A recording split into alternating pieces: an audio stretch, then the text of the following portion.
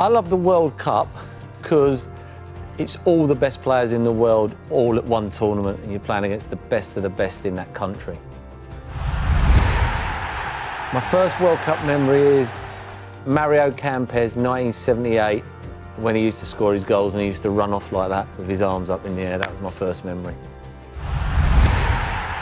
The greatest World Cup match I ever see was 1982, Brazil v Italy, when Paolo Rossi got the hat-trick to beat probably the best Brazil team never to win the World Cup.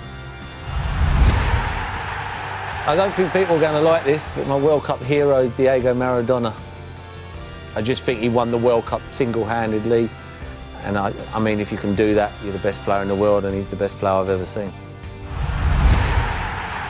I think England will get to the quarter-finals at least. I think they'll get through their group. I don't think their group's that hard. And then I think we'll get lucky and at least quarter-finals.